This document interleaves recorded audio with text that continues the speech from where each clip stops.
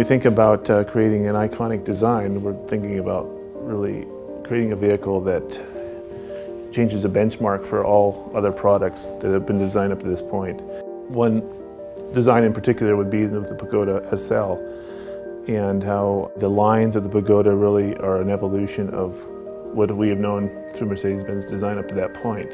In order for us to even think about creating a future iconic vehicle, it really requires a great deal of thinking outside of the box. Paul Brock in particular really had the job of creating a very sophisticated vehicle using some of the ideas from Bello Bernini regarding safety. The removable hardtop really made it a vehicle that people could be seen in or are proud to be seen driving.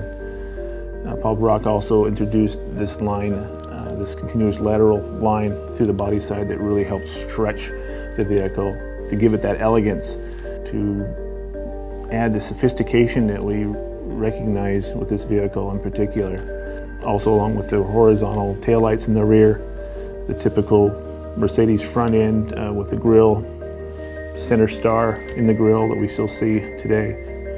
These are all important aspects that go to create an iconic design.